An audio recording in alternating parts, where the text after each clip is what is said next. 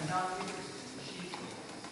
I realized this about a year ago when I left my Washington Post for a trip to REI to check out the latest outdoor gear sale.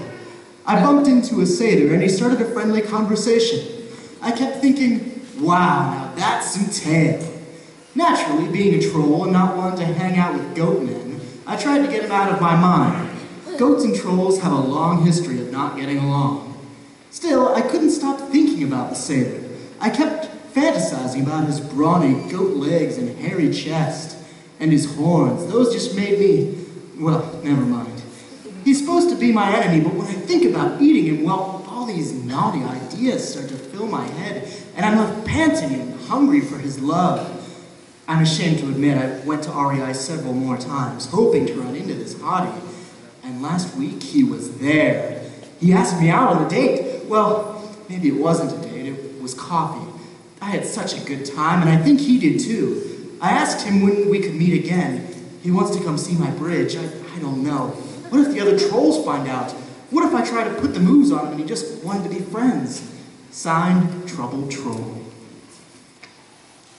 Dear Troubled, coming out of the cave is a big move, especially when your love interest is a different species. One thing to consider is that times are changing.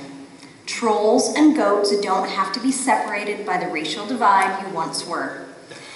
If it makes you sleep any easier at night, a satyr is only half goat. And from what I understand, male-male and female-female relationships aren't that rare in the troll community. In fact, I hear there's quite a few male tree stump, male unicorn, and male gnome relationships in the troll community as well. There are several support communities out there for trolls who have non-traditional love interests. Consider joining one of these to broaden your network of friends. As for being afraid to make a move on your love interest on a second date, I'd usually agree with you there and suggest caution and moving slow. On the other hand, this is a satyr. They're as horny as, well, a troll. What other reason would he want to come see your bridge? He wants to get laid, plain and simple. I say have your goat soup and eat it too. Signed, Jezzy.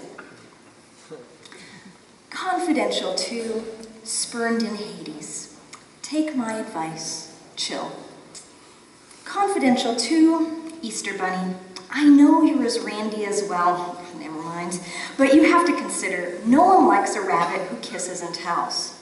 Naked snapshots of you and your latest flashing across the magic mirror is not going to impress anyone.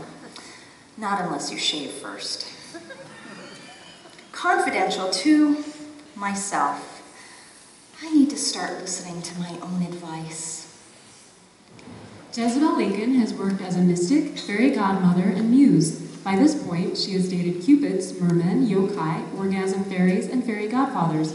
Her current methods of dating involve using her magic mirror or crystal ball to pursue the Mr. Good-Enoughs of the fairy realm. She's been writing love advice since 1612. Her columns are syndicated by Charming Industries to the Immortal Herald, the Undead Times, Lower Worlder Press, and other small publications in the fairy realm.